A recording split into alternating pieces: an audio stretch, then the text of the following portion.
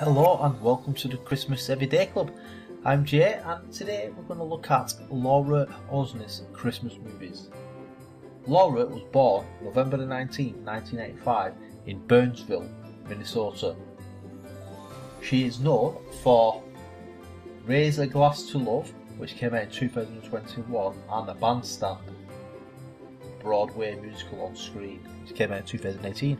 But today we're going to look at her Christmas movies. She starred in a total of 3.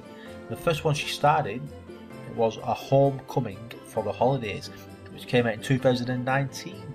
Country singer Charlotte is home for the holidays and brother Ryan's fellow ex-soldier Matt is in town. Writing a new album, Charlotte worked with Matt to build a house for a friend in town.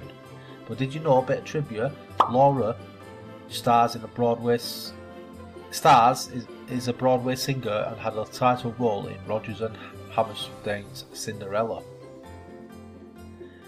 Next, she was in One Royal Holiday, which came out in 2020. When Anna offers a stranded mother and son shelter in a blizzard, she learns that they are the royal family of Galwick. Anna shows the prince how they do Christmas in her hometown, encouraging him to open up his heart and be true to himself. But did you know, a bit of trivia, A Royal Holiday, Hallmark 2020, was shot in June during the COVID-19 pandemic, the first movie to go into production in Connecticut and on the East Coast during this time. Bit of goose as well though, during the parade scene there's an antique fire truck used. The real name of the town they filmed in is Woodstock, can be seen on the truck in 2 places during the parade instead of the fictional town name, Kensbury. I enjoyed this movie, guys. I watched it not long ago. I enjoyed it. And if you're a fan of Laura's, please let us know in the comments below. Let us know your favourite movie. And the last one she starred in came out in 2021 and it was Christmas in Tahoe. I have yet to see this. I've got it on my PVR and I think I'll watch it soon. It follows Claire, an aspiring talent booker, as feelings come back between her and her boyfriend after looking for his help to be a big act in her family's hotel and casino, and realise they may need each other more than they remembered.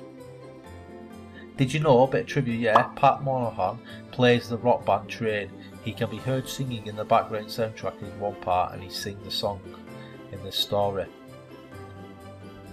Yeah, and that is our list of Laura Osnes Christmas movies. If I said her name wrong, I apologise. Are you a fan? Let us know. Be sure to let us know a favourite movie and comment below.